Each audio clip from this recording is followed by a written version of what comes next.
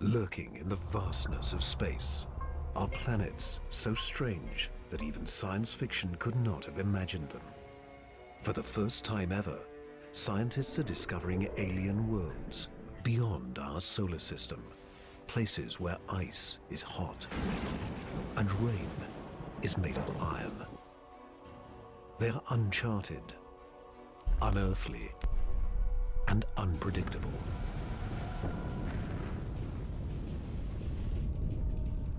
And somewhere, hidden among these strange new worlds, scientists seek the greatest discoveries of all.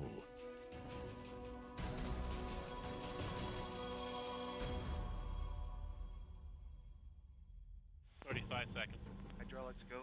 Storage tank press closed. Closed. Storage March the tank 6th, open. 2009. 22 seconds. Later, GN2 pressure go. Go. This Delta II rocket is going through its final pre-flight check. 71.3. Prop 1. Engine start, 1, 0, and liftoff. It is the start of an extraordinarily ambitious mission.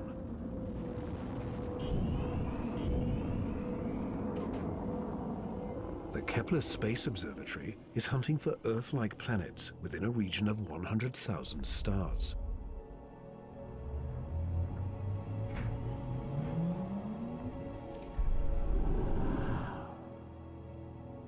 It is the culmination of a journey that began more than a decade ago, with one of the most profound scientific discoveries ever made.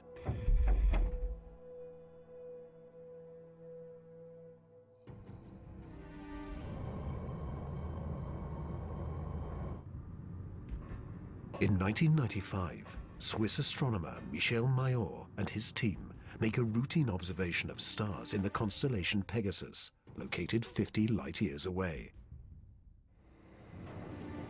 But the instruments show something strange. One star is violently lurching and wobbling. What we discovered, it's one of these stars have a velocity changing with time. What is powerful enough to disturb a star the size of our sun? Mayor offers a radical answer: a planet. But no one has ever seen a planet around another sun-like star.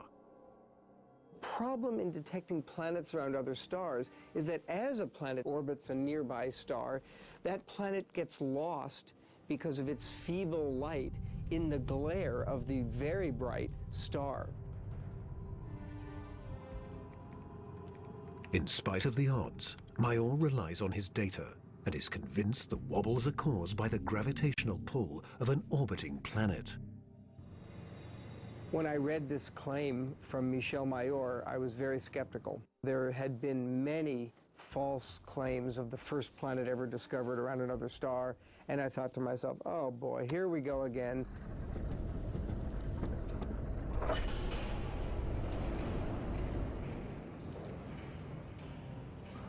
So I decided to observe the star on 4 consecutive nights. And stunningly, the star was shown to wobble exactly as Michel Mayor had said. Michel Mayor and his teammate Didier Queloz announced their discovery. It rocks the scientific community.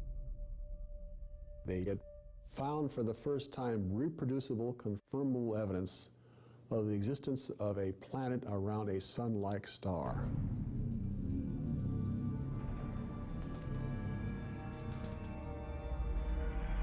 Officially called 51 Pegasi b, the planet is nicknamed Bellerophon in honor of the Greek hero who tamed the winged horse Pegasus.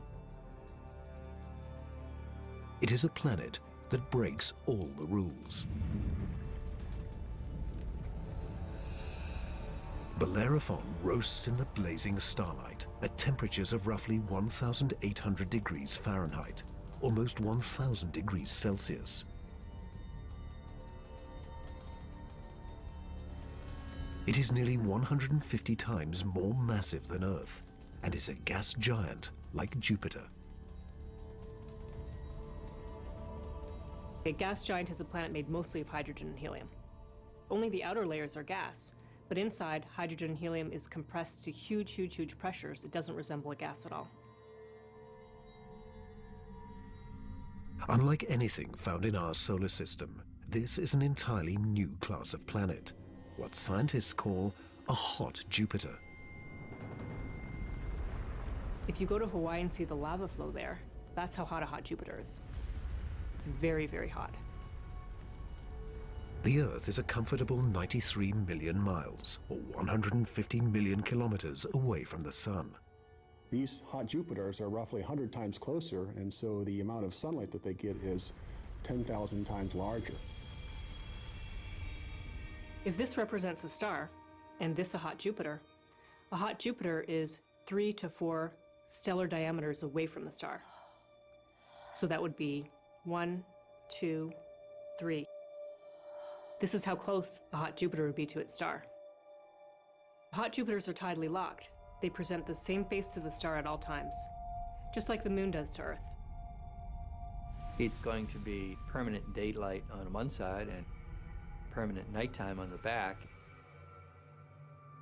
If I were stuck on a hot Jupiter, I'd want to be on the back side and hope that some of the heat from the front side facing the star would make its way around the back.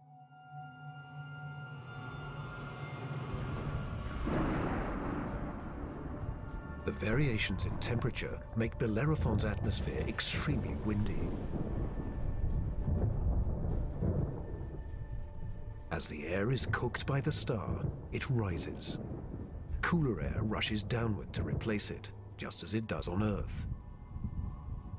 The wind howls at thousands of kilometers per hour, far beyond anything we could ever withstand.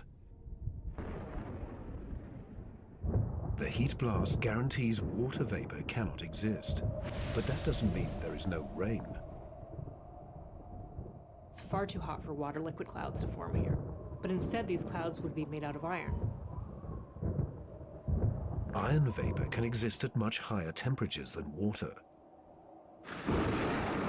And because of that, things could get a little messy.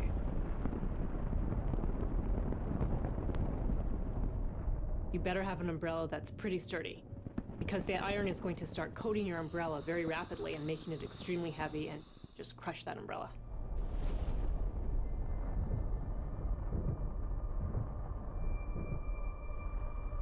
The sky overhead is filled with dancing curtains of color.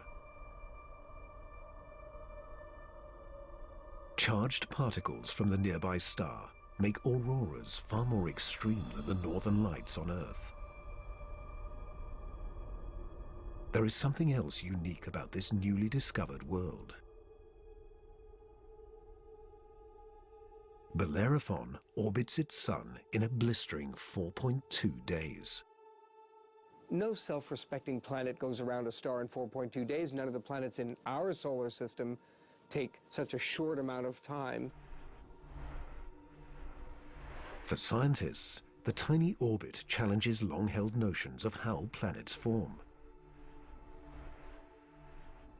The fact that the planet was orbiting every 4 days was a total puzzle until one night in the middle of the night I woke up and said, well, this must be proof that planets migrate inwards. They don't stay put where they are. The key to the puzzle is found in how planets are made. Planets are a byproduct of star formation. When stars form, they have a disk of dust and debris around them, and out of that debris, planets form. Much of what we know comes from the Hubble Space Telescope, as it aims at regions like the Eagle Nebula.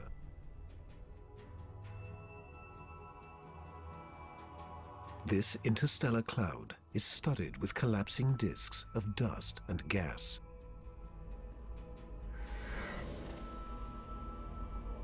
A giant clump grows in the center of each disk. Temperatures reach a searing 10 million degrees Celsius. The same nuclear fusion that powers our sun is unleashed.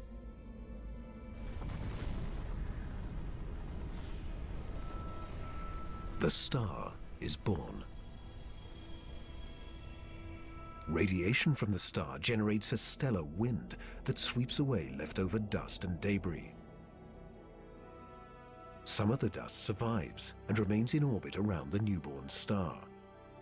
Over millions of years, the dust sticks together, forming knots that grow into asteroids, and the asteroids grow into planets.